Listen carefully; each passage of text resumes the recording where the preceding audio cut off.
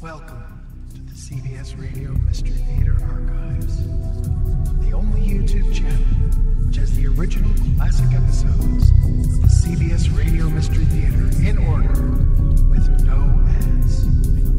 Thank you for listening, and now, enjoy the show.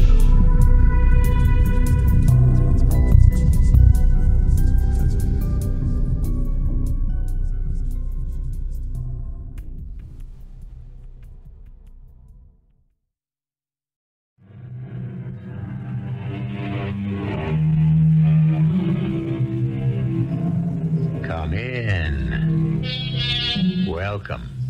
I'm E.G. Marshall. This tale isn't for the easily scared or the faint of heart. It's a full-blooded ghost story and introduces once again that intrepid voyager into the unknown seas of the supernatural and the occult, who always manages to return with a pragmatic explanation of what seems to be the inexplicable, Mr. Flaxman Lowe. Now, my dear Gigi, you must show me this haunted house. It's raining too hard to go there now, Uncle Flaxman. But look out the window. There it is. Even in the rain, it's lovely. So peaceful and sort of beckoning by day. But I'm afraid that some terrible, malign, dreadful ghost lurks there by night that kills and kills to keep it for its own. Well, if there is, my dear, then we must exorcise it. But first, we must find out what it is.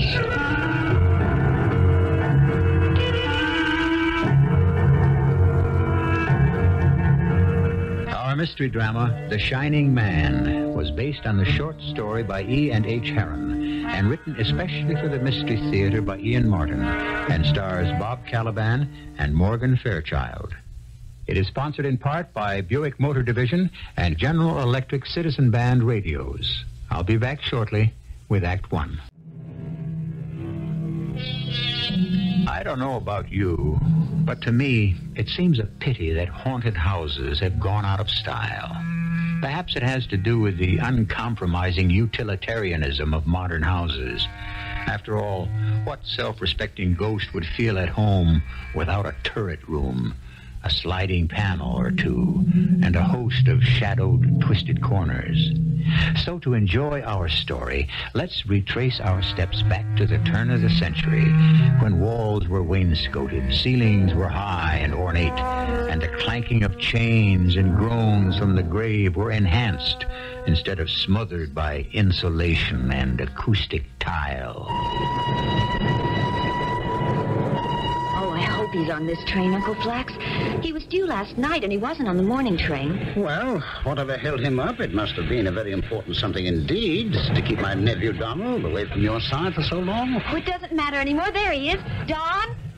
Oh, darling Gigi. It's been 1,000 years. A million without you. Was the trip worth leaving me abandoned here in London? Oh, just wait till you hear.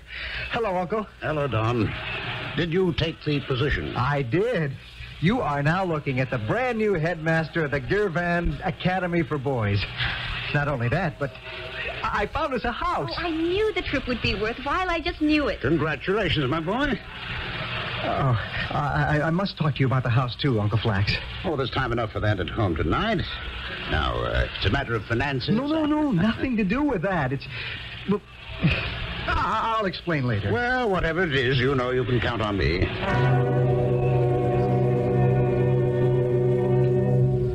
My name is Don Campbell. I'm of Scottish and English descent, but I was educated in Canada and America, where I met and married my wife. Gigi was an orphan, like me, and in 1900, being at that time unemployed, we were overjoyed to accept an invitation from my only relative, Mr. Flaxman Lowe, to visit him in London. While there, I suspect through my uncle's pulling a few strings, I had been offered an interview for a job as headmaster of Kaliban Academy in Scotland. The job sounds marvelous, Don. But I know you. Why do you keep avoiding talking about the house? But that's marvelous, too. Well, do we need a house? Surely it couldn't have been too difficult to rent something furnished. But the house is furnished, too. And Gigi, I mean, it was too good a thing to pass up. The bargain of all time. Well, what sort of bargain? What sort of house? Well, it's kind of hard to describe. I mean, it's really stunning. High on a ridge, and the view is stupendous. Connor Old House, it's called. When you look at it from outside, you'll fall in love with it just as I did. And the inside? Well, it's been empty for quite a few years, and, well, there's work to be done there. I've already arranged with the agent to hire a man to clean it up. And the price includes the furniture. Don, are you trying to tell me you've bought this house without my ever even seeing it? Well, not exactly bought. Just a down payment. Oh, but, darling, I tell you, it was such an incredible bargain. Why is this house such an incredible bargain? Well, I suppose because it's supposed to be haunted. Oh, that's great. Well, Gigi, I couldn't pass up an absolute steal like this. I can't describe to you how lovely Connor Old House is. Clothed in ivy, on the highest hill within its horizon, with the green grass tumbling down to the cliffs and the dunes and the endless sea beyond. And the ghosts you spoke of? Oh, local superstition. And if they bother us by groaning and clanking about, well, there's always Uncle Flax. As a parapsychologist, they're his life work. And he can blow them away just like the mists. Are you so sure?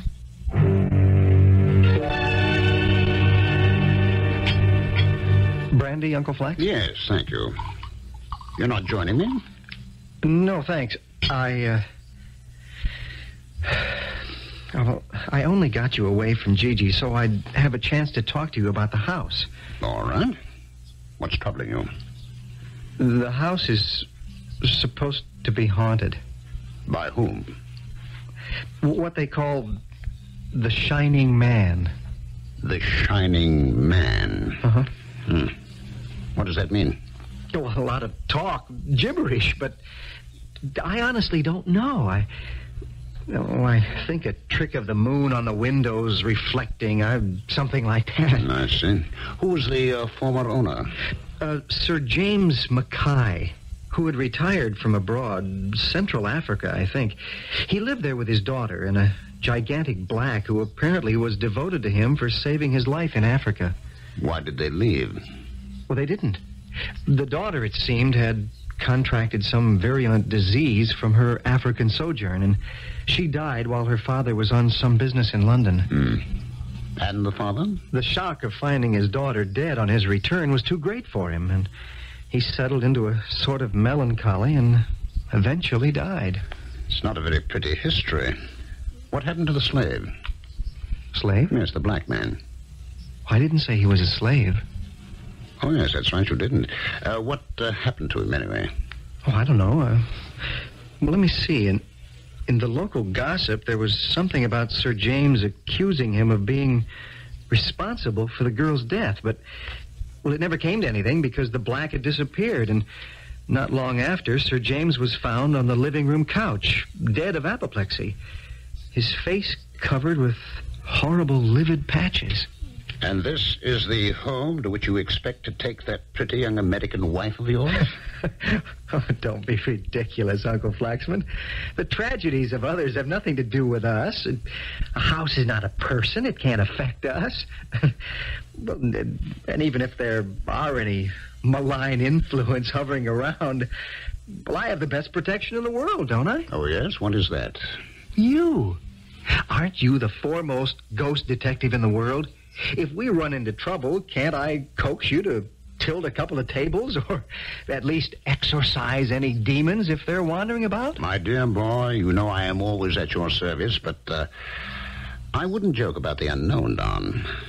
Why this house instead of any other? Because it's the only one I can afford. And I've already made a down payment. So, there we were, Gigi and I, with all our worldly belongings off for Scotland as soon as we could pack. Of course, I should have stopped to write first and waited for a reply, but that isn't my way. I had made a decision. Why waste time? Especially since London was expensive and almost all my money had gone for the payment on the house. and it would be a month before I could expect my salary at the academy to begin. We had to take the train north to Ayr, and then debark and retrace our steps south some 30 miles to Gervin, the nearest town to what I now thought of our home. It was a good 25 miles by road, and it was after dark on a blustery, drizzly evening when we arrived at Lanark Inn, where I had stayed before. Happily, the landlord remembered me and had accommodations. Hey, hello there, Mr. Campbell. It's good to see you again. Will you be staying? Oh, just for a night or so, Mr. McTavish, with my wife. Well, bid you good welcome too, Mrs. Campbell. Oh, but you're a bonny lass, and I can't blame Mr. Campbell for making you his own. But you look a wee bit chill. Now, come on, Ben, and you'll warm yourself by the fire, the two of you.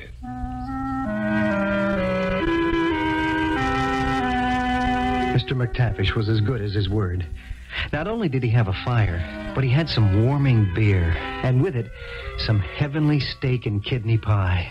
So, what brings you back to Girvan, Mr. Campbell? Well, I'm back to stay, Mr. McTavish. All right. And where would that be? At our new home. I'm going to buy Connor Old House. You are? Oh, my husband can't wait to take possession. If it had been daylight, it'd have moved right in. I'd move in right now if I were sure it had been aired and cleaned thoroughly. Mr. Niven, the agent, wouldn't still be around town, would he? Oh, no, he's away home long before twilight. He lives quite far down the road. Oh, well, I'd rather see the house by daylight first anyway. We can move in tomorrow. No, I wouldn't haste too much till you've had a word with Tommy Niven. Well, of course, we have to see him first. I'll be up at the crack of dawn waiting in his office till he comes in. Well, I don't think in the morning he'll be by. He'll be over to Contraire, I would think, to the funeral. What funeral? Well, you see, it was this lad he engaged from the village here to clean up Connor Old House. Yes, I commissioned him to do that. Well, what about him? Well, it's not all that easy to get folks hereabouts to go near Connor Old House, even in the daylight, after all that's happened there. You mean Sir James and his daughter and their unfortunate deaths? Aye, and then over all that, there's the Shining Man? Aye, him. Oh, and in front of the lady, I didn't want to... Oh, that's quite all right, Mr. McTavish. Donna's told me all about the history of the house. It's sort of exciting, but, well, I don't really believe in ghosts. I'm not scared. That's my wife. Hey, I don't know but what I'd be a wee bit canny if I were in your shoes. It wasn't only the doctor and his daughter, but there was what happened to the tinker as well, and poor Slow Jock. Oh, now, wait a minute. Who's the tinker? And who's poor Slow Jock? Well, here, one at a time. The tinker was a nobody, a tramp, or a bum, I think you'd be calling him in the States. And a couple of years back, he moved himself in. It looked to be as if he lived in the kitchen, quite comfortable and happy for a few days. But then he moved into the library, and they found him on the library couch. Sir James's couch, that was. Stark, raving mad and at death's door, and his face all over with great black marks like he'd been in a peat bog. We just had a dirty face. We probably got caught in the rain and went into Connor Old House for shelter and died quietly of pneumonia. Raving with the DTs, just like poor Jock. What happened to him? Oh, only the good Lord could maybe answer that. But he was just like the tinker, lying on the couch. Only he was dead. Oh, and an expression on his face only old Clutie himself could have written there. Old Clutie? The devil. Well, don't tell me Jock's face was blackened, too. Aye, just like the others. Oh, here, now, I hope I'm not upsetting you. Oh, no, nothing of the sort. Just the right thing to make us sleep like tops. Well, the toddy should take care of that. But, I just thought you ought to be warned.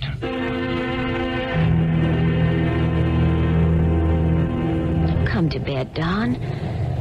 Why are you watching out the window? Oh, nothing. It's started to rain. Typical Scottish drizzle. I think there's going to be a storm. No, I don't. What is it? Don, what did you see? I didn't see anything. Go back to bed, Gigi. Don, you're looking towards our house, aren't you? Connor House, I mean. Yes, well, I mean, that's the general direction, but it's... I see it. I see what you saw. What? A light. Glimmering like a huge June bug, only it's shaped like a man. Oh, dear Lord, it is haunted, just as the innkeeper said. Look, Don, look, it's the shining man.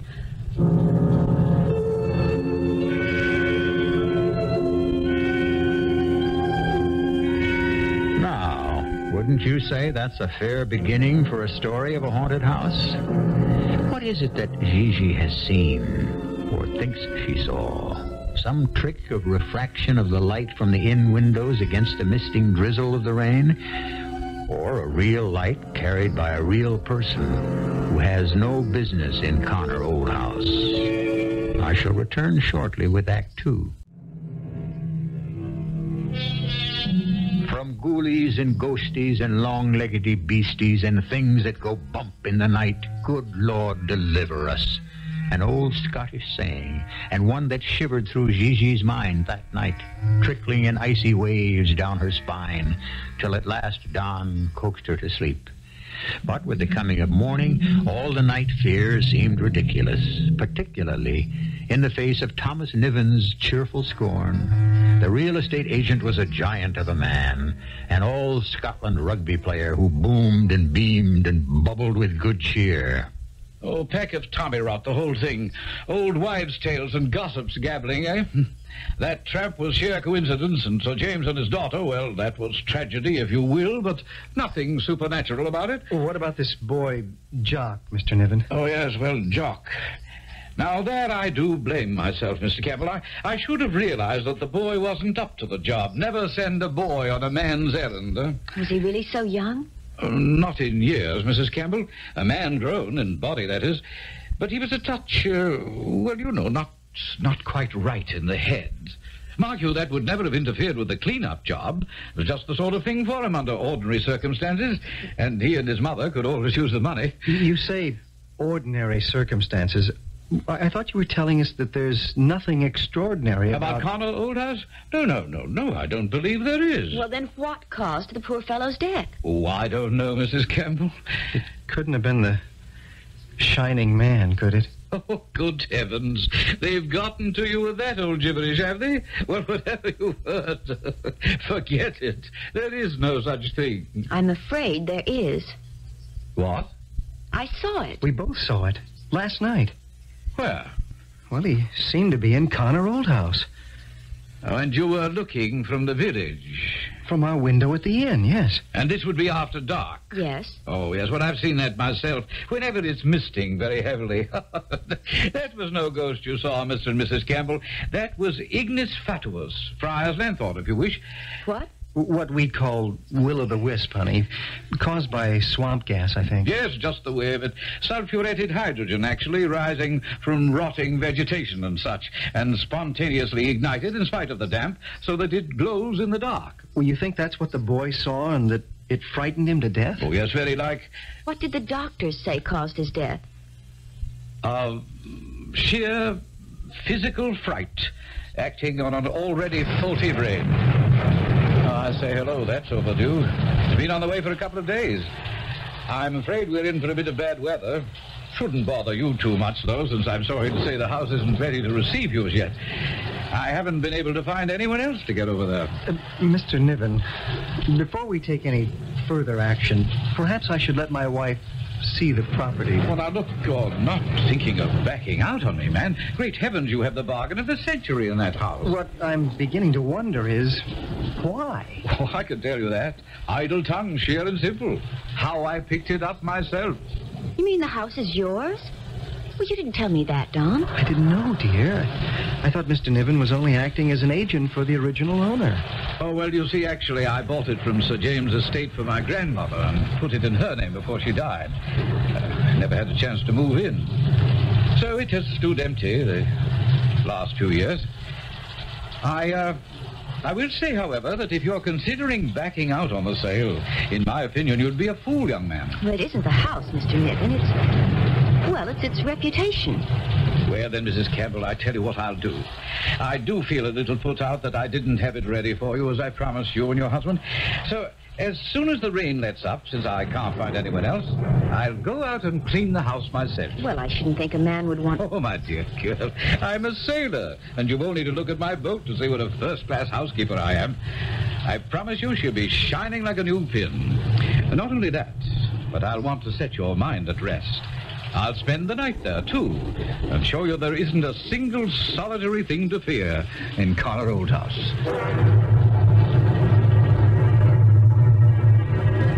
I will admit that I had misgivings.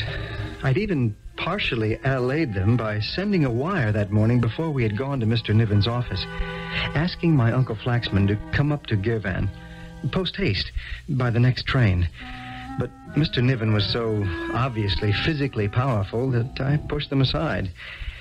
If I had known the terror that awaited him and us, I would never... But that is only hindsight. In no time, it was the afternoon of the next day, and Uncle Flax had arrived, and we were briefing him on all that happened in the tap room. Oh, dear. Just listen to that rain. It's a pity. I'm really very anxious to have a look at this strange house of yours. You don't think it really can be haunted, do you?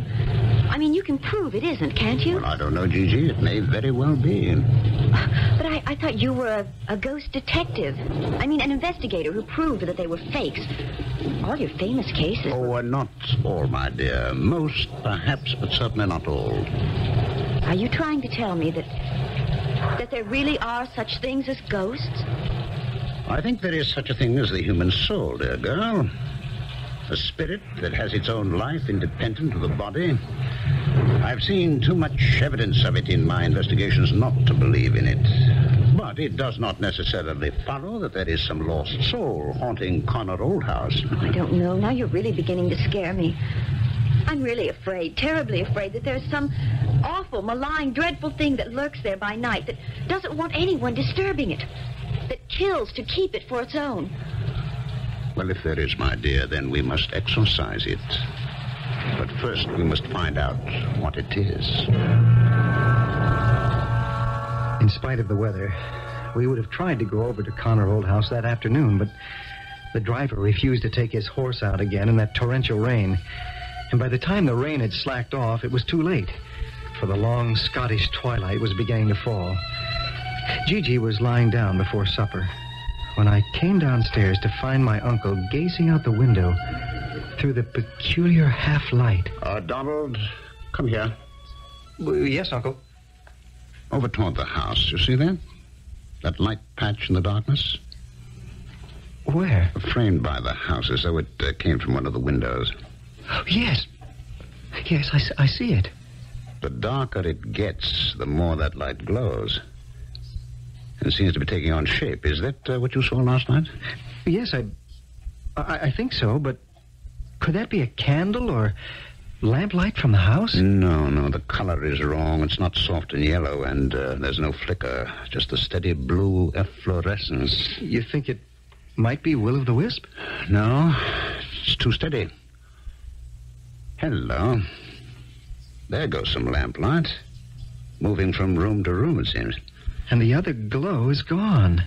It doesn't like the real light, it would seem. What do you think, Uncle? Without any facts to go on, very little. I only wonder. But I do know 3 things. What, sir? First, that it is too dark for us to venture out there tonight. Second, that when we do, we will not take Gigi with us. And third, we had better leave tomorrow at crack of dawn. With the first rays of light, and with Gigi still fast asleep, we were off by carriage for the long drive to the ridge. When we pulled up in the cobblestone yard in front of Connor Old House, it was as silent as a tomb. Only the gulls screaming out to sea. Could your Mr. Niven have left already? Do you suppose we missed him? Well, I don't see how. He came out here by carriage, so Well, he'd have had to use the road. We'd have passed him. It came from the stables. He must still be there. That horse sounds frightened. Come along, Don. You've been in the house before. Now, you take it. I'll take the stables. He left me. I hurried up the stairs of the porte cochere, and after testing the handle, swung open the heavy hall door. The gloom of the wet dawning and the heavy smell of stagnant air filled the great hall as I looked around its dreary emptiness. The silence inside the house was oppressive.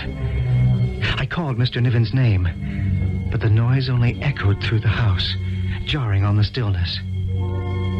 I walked, almost timidly, to the middle of the hall, my footsteps silent on the carpet of accumulated layer upon layer of dust. Wherever Niven had been cleaning, he certainly hadn't started here. I felt a wave of panic spiral up from my stomach, and I called his name again. Mr. Niven? Mr. Niven? Don. It's all right. It's all right. It's only me. There's no sign of him here.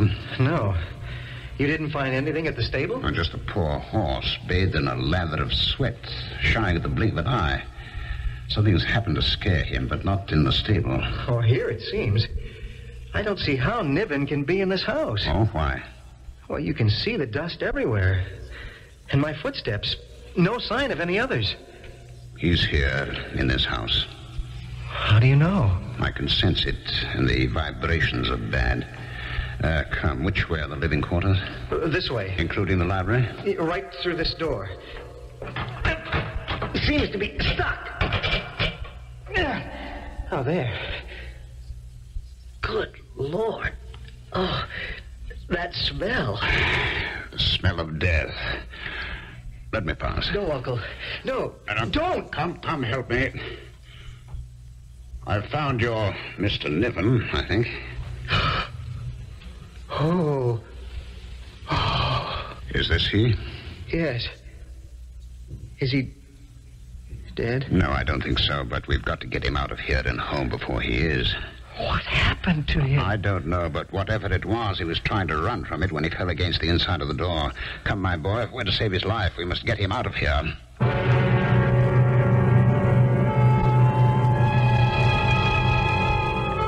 I hope you're not listening to this alone. Not that I want to scare you. Yet.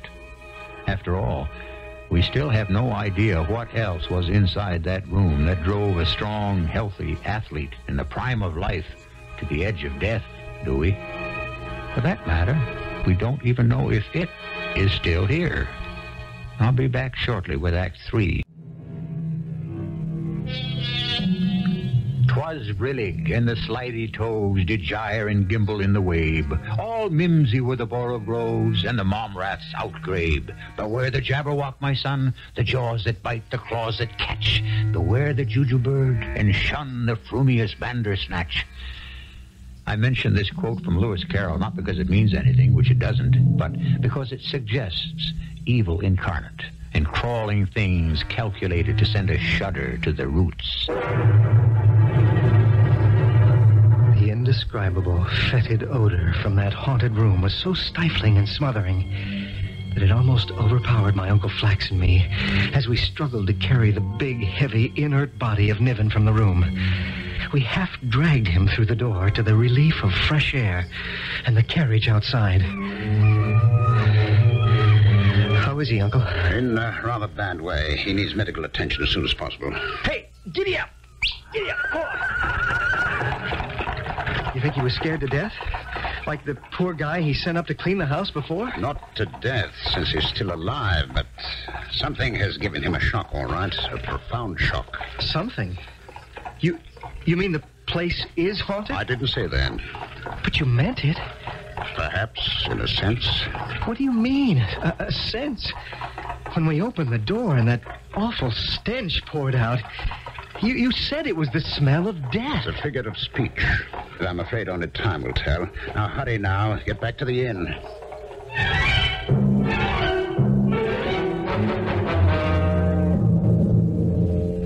Oh, Mr. Mr. McTavish, what's going on? Where is my husband? Oh, he's scrubbing from top to toe with lye soap, as Mr. Lowe himself did first. And my uncle?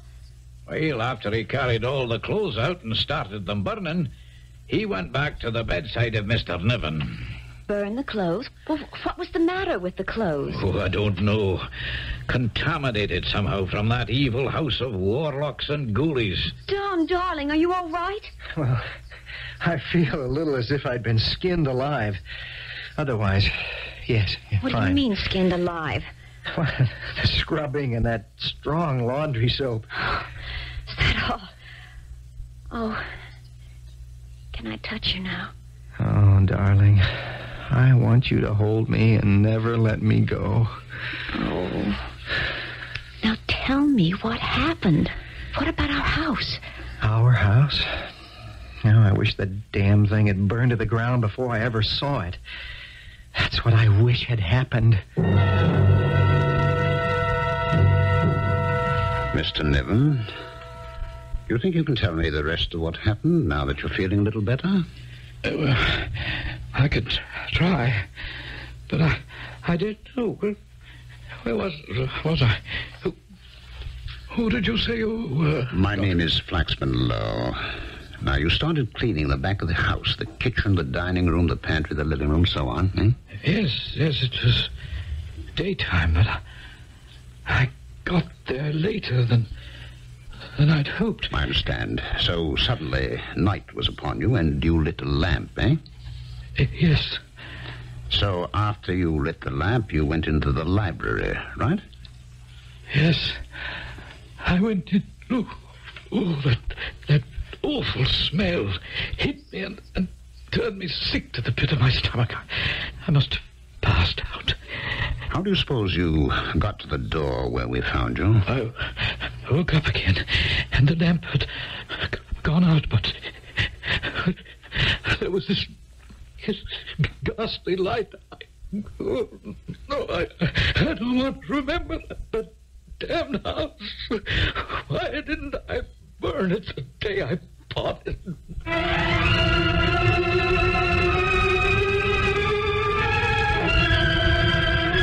And when he came to, Mr. Niven told me the lamp had gone out, but suddenly he was aware that the darkness was clearing.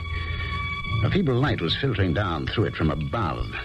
He looked up at the ceiling and saw there an irregular patch of pale phosphorescent luminescence which grew gradually brighter and brighter. The shining man.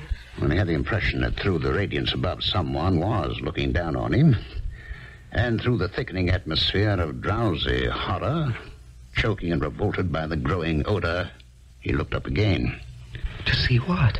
To see the brightness dim and dark smears show through it, all running together into something that swelled out and downward like a fat, green, white, evil face from which great drops of black, dripping fluids fell like rain. Oh, good Lord. And suddenly, fear and loathing broke his chains enough for him to run to the door, where he plunged forward into a dark, red vacancy to remember no more. So the place is haunted. By whom and why? Yes, Uncle, why? And who is the shining man? Why does his ghost haunt Connor Old House? I can only answer two of those questions. Which? I can guess the answers, who it is and that he is no ghost.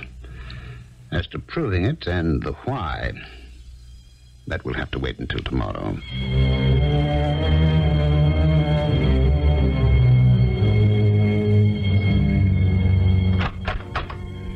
So, here we are again, back at the library.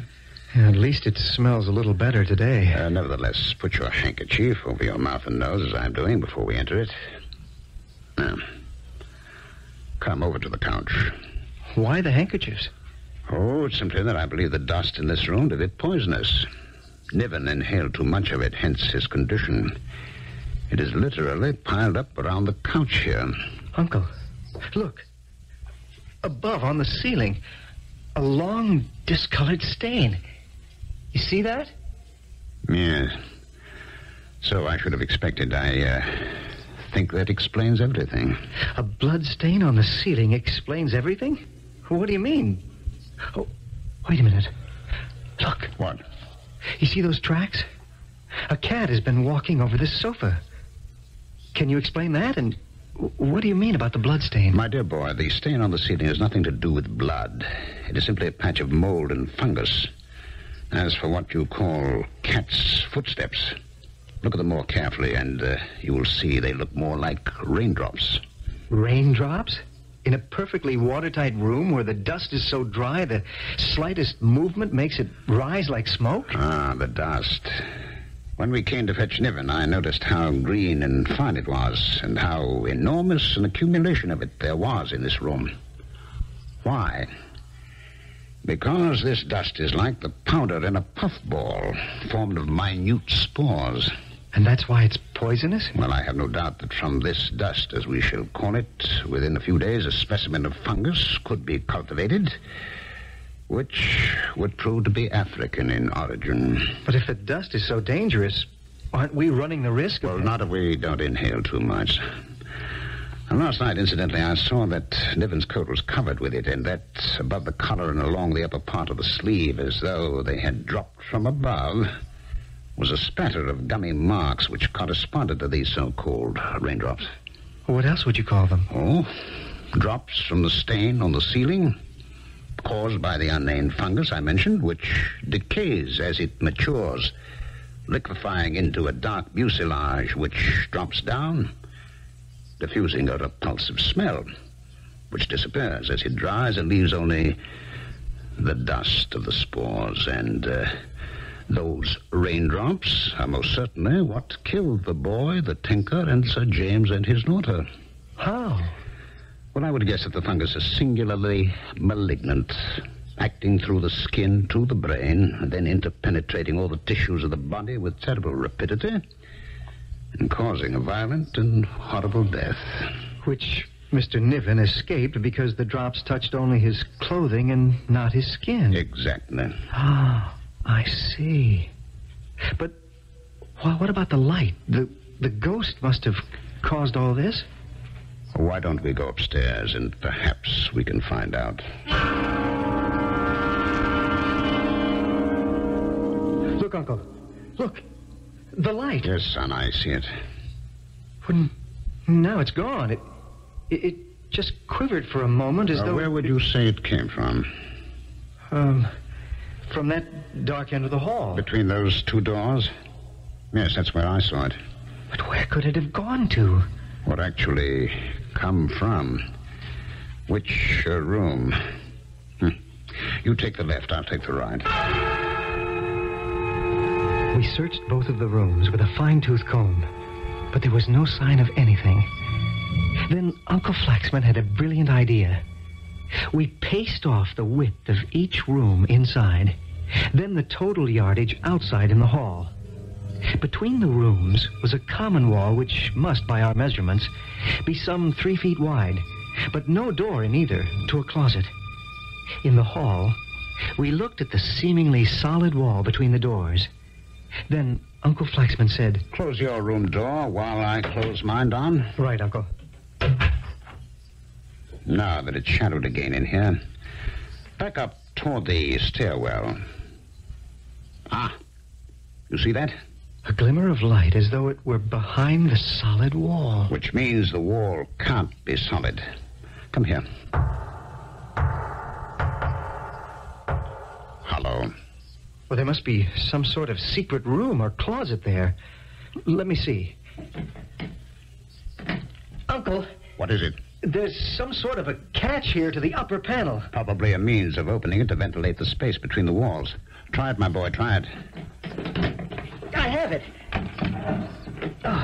Oh, that smell again. Ah, and look. Good Lord. What is it? I fancy it is the body of the missing black man who was supposed to have worshipped his master and his mistress. Black? But he's white. What's that shining white stuff all over him? A fungus. The fungus.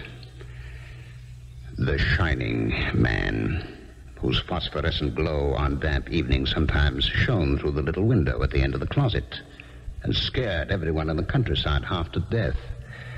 Not a ghost, but just a poor man who met a terrible death in a coffin of his own making.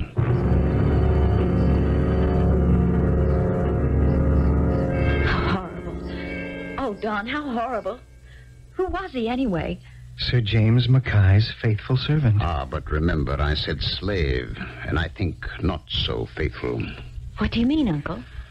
I have always intended to devote myself to the study of obeah. Obeah? What is that? Voodoo, a fetish-worshipping religion of sorcery and conjuration. In the dead man's hands were the remains of two crude figures, a man and a woman, coated with the fungus. You mean he was responsible for the deaths of Sir James and his daughter? Or for wishing his gods to take vengeance on them for the virtual slavery in which he had been held all his life. Poetic irony, isn't it, that the monster he called into being in the end was the means of his own destruction? Oh, that house. I could never live in it now. Don't worry, darling. We never will. What should be done about it, Uncle? It should be burnt to ashes, just as we did our clothes. It's the only way the spirit of evil will ever be exorcised from Connor Old House.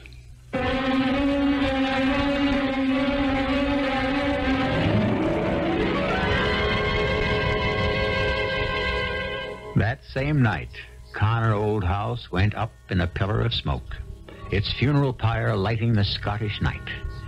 Interesting that earlier that same evening, Mr. Niven, now recovered, had left the inn for his home. Don Campbell had ridden alone to the post office for a letter which didn't arrive, and Mr. Lowe had gone for a long ramble to blow the cobwebs away, as he said. But who or what caused the fire, no one will ever know. I'll be back shortly. Mr. Flaxman Lowe has proved and demonstrated that the shining man in Connor Old House was not supernatural, that he wasn't a ghost. When is a ghost not a ghost? All I know is that fungus-swathed corpse, desiccated and decayed, but still propped upright in its narrow tomb, will haunt me the rest of my life. Our cast included Bob Kaliban, Morgan Fairchild, Ralph Bell, and Ian Martin. The entire production was under the direction of Hyman Brown. Radio Mystery Theater was sponsored in part by General Electric Citizen Band Radios and Buick Motor Division. This is E.G. Marshall inviting you to return to our Mystery Theater for another adventure in the macabre. Until next time, pleasant dreams.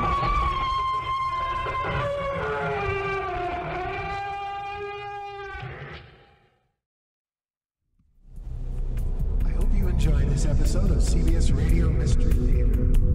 If you've enjoyed this and want to hear